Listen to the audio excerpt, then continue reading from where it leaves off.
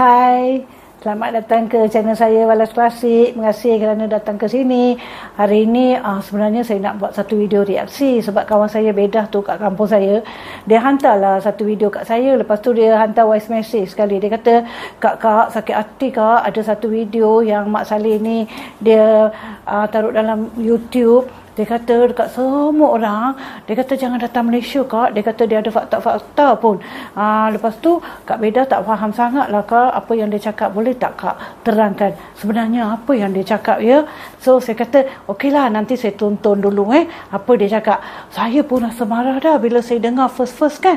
Lepas dia dah bentangkan fakta-fakta dia, saya pun setujulah apa yang dia cakap. Ada fakta yang kita tak tahu. Bila kita dah tahu, kita pun syorkan janganlah datang Malaysia. Jomlah kita pergi ke video tu sekarang ya. I thought I was very clear in my previous video where I told you to not visit this country, Malaysia. Lepas tu Mak Saleh ni dia cakap video dia tu yang dia cakap jangan datang Malaysia ni ada 500,000 tontonan. Dia kata, lepas tu dia cakap dengan megahnya lah. Lepas tu dia kata saya tegaskan jangan datang ke Malaysia. Dia cakap macam tu. Jadi di sini saya nak terangkan lah exactly apa yang dia cakap dalam video ni supaya tuan-tuan dan puan-puan pun faham sangat apa yang dia cakap. Lepas tu setuju tak dengan apa yang dia cakap tu? Saya dah setuju ni. Saya tak tahu Kak Beda macam mana. Saya nak hantar juga video ni pada dia. Okey, fakta yang pertama yang dibagi tahu ialah tentang Gunung Kinabalu. Dia kata, adakah anda tahu yang Gunung Kinabalu ni adalah yang tertinggi di dunia, iaitu 4,095 meter atas parah laut dan yang ke-20 di dunia. Kalau anda tak suka pemandangan gunung ni, pemandangan matahari naik dan turun di Mount Kinabalu ni dengan suasana dia yang cantik dan indah, atau anda tak suka hiking atau memanjat gunung, jangan datang ke Malaysia. Okey? Jom kita tengok apa lagi yang dia cakap. Setuju tak? Dan fakta yang kedua ialah Mak Saleh ni beritahu kita, dia tanya kita, adakah anda tahu yang Malaysia mempunyai 2 bangunan yang tertinggi di dunia, iaitu Petronas Twin Tower, dan masih lagi menjadi bangunan yang tertinggi antara bangunan-bangunan yang lain di dunia ni. Dia kata, kalau awak tak suka bangunan macam itu yang moden, bandaraya yang moden dan banyak kemudahan yang lain, jangan datang ke Malaysia ya. Okey?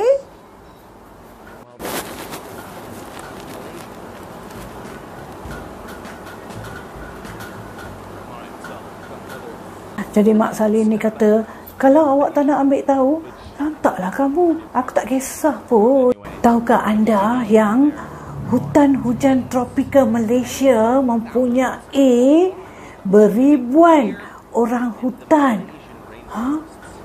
Ya ke? Saya pun tak tahu. Jadi dia bagi tahu orang Eropah lah, saya ingat. Dia kata, kalau awak tak suka, awak tak kisah, awak tak suka orang hutan tu, jangan datanglah. Apa aku kisah? Dia cakap macam tu. Jomlah kita ikut dia sampai ke akhir video ni. Okey, cepat sekarang kita dah kejar dia. Fakta seterusnya, dia membagi tahu kita, tahukah anda yang bunga yang terbesar di dunia adalah di Malaysia, iaitu bunga rafflesia yang berukuran lebih kurang 3 meter. Awak tak suka bunga, aku tak kisah. Lantaklah kamu, jangan datang Malaysia. Dia cakap macam tu, bukan saya. Dia yang cakap macam tu. Okey, jom. Apa fakta seterusnya ya? Tahukah anda yang Malaysia mempunyai 2 bandaraya yang tercantik di dunia, iaitu bandar UNESCO di Penang dan Melaka. Melaka itu tempat lahir saya. Bangganya saya. Okey, kalau kamu tak suka bandaraya cantik ni, jangan datang, okey? Jangan datang. Kalau tak suka sejarah, budaya yang berbagai, makanan yang enak, bandaraya yang cantik, jangan datang ke Malaysia. Bukan saya yang cakap, Mak Saleh ni cakap macam tu. Basically, just don't come to Malaysia.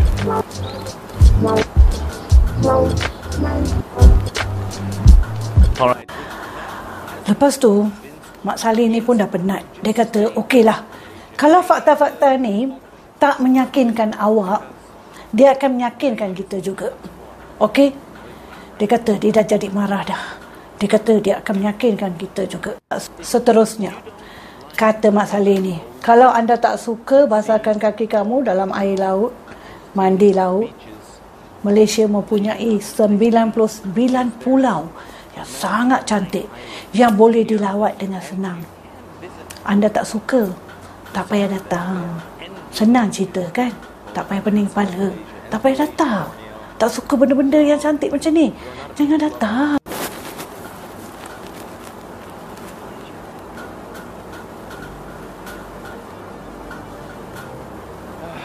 Dia kata bercakap tentang pantai dan laut, dia kata ada berita buruk. Apa berita buruk tu? Jom kita ikut dia lagi. Jadi penyelam yang hebat pun daripada Sabah ya, yang mendapat tempat di Dive Magazine tu. Yang dari kumpulan scuba JANGAN pun daripada Asia katanya.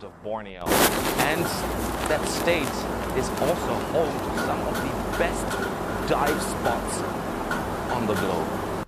Sabah mempunyai penyelam-penyelam yang best di dunia. Air-air yang cantik, batu karang yang cantik, ikan, penyu dan macam-macam lagi kehidupan laut yang sangat cantik. If you don't like swimming, then take Malaysia. Just take it off your bucket list. All right, it's morning. It's nice and quiet. So really the mornings are the ideal time to go for a stroll through one of the beautiful cities here in Malaysia. But that's not what I even wanted to mention. I'll go sit down and I'll tell you about another reason why you should really never come to Malaysia. Malaysia is one of the most multicultural countries in the whole world. And with these cultures come all these festivals that everyone celebrates here.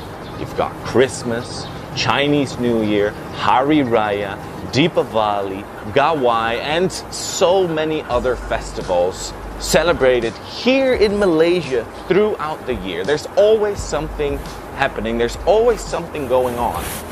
So if you don't like festivals, if you don't like learning about different cultures and their traditions, their food, their livelihood, if you don't like any of that, well, you know, don't visit Malaysia.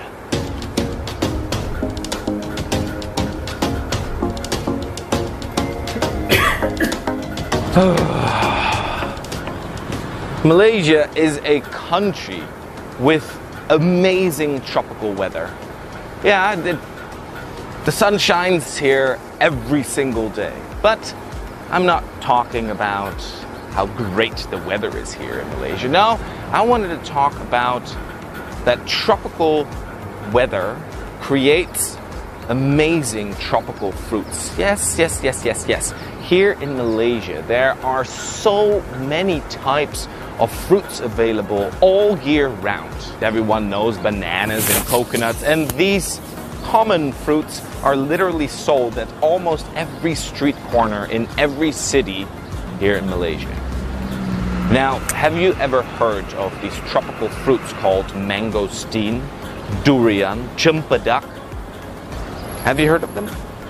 Well, these amazing fruits are also available here in Malaysia, and they're always fresh. So, if you never eat fruit, well, basically, if you never eat at all, don't come to Malaysia.